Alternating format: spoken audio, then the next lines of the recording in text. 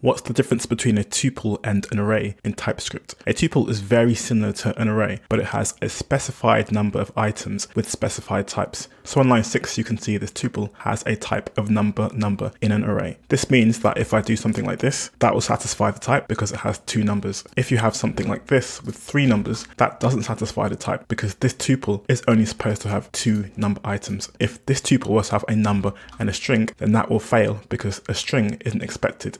An array, however, can have as many items as possible. So this array1 variable can have 3 items, 1 item, or 6 items. An array can also have multiple types. If you see on line 17, there's an array with a number and a string union. So this can contain numbers and strings in any order, as you can see here.